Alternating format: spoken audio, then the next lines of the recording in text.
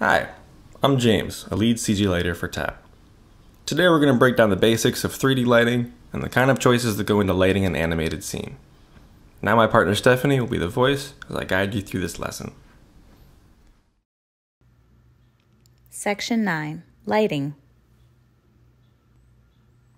We'll start our scene with a ball on a flat plane. Let's render it to see how our final product will look. Oops, it's all dark. That's because we haven't added any lights yet.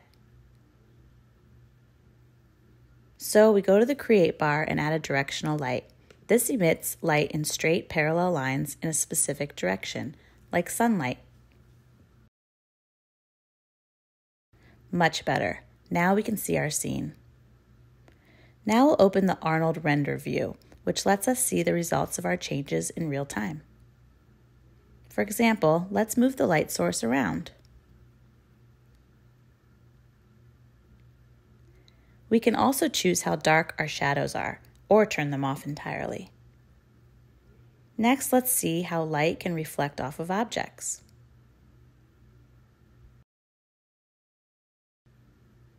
We've added a reflective texture, and immediately our ball becomes shiny.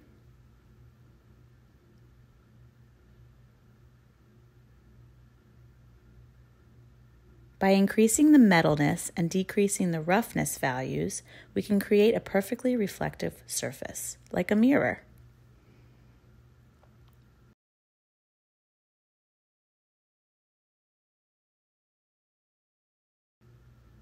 Another type of light is a spotlight. Spotlights produce cones of light that get dimmer at a distance, like a street lamp.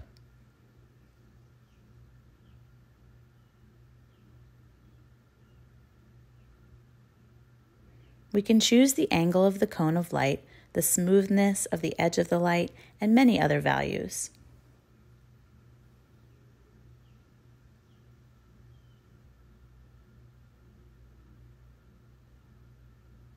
Next up is the point light. A point light emits light in every direction equally, like a candle.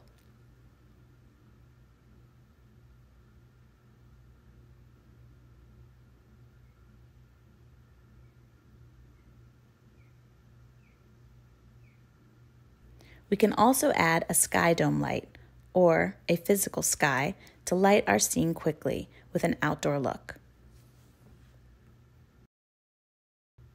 The physical sky even has a nice blue sky and a sun.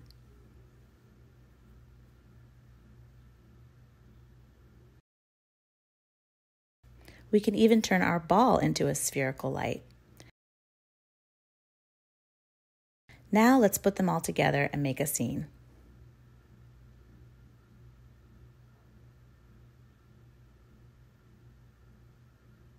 Let's add some spotlights for street lamps and some point lights to act as city windows and distant car lights. And voila!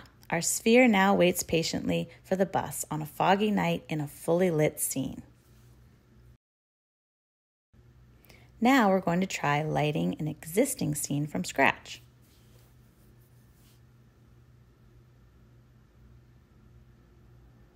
We'll open up our Arnold Render view to see what our camera is seeing.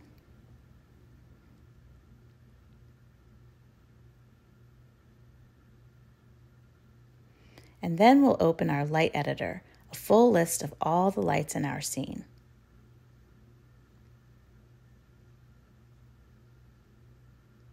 Let's turn them all off so we can look at their effects individually.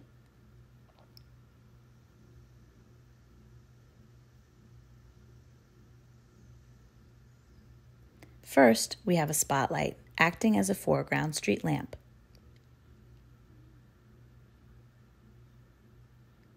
And a dimmer one behind it. A powerful point light is positioned at the bottom of the skyscrapers to produce ominous shadows and a sense of scale.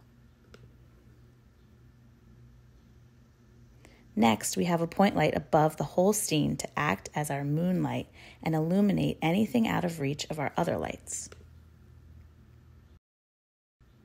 As we just discussed, different shaders interact with light in different ways. The concrete walls are diffuse and do not reflect light. while the puddles are simply a flat plane with a very reflective shader. And the ground texture is a bit of both, more diffuse in the puddles, but a higher metalness value than the walls, making it appear wet.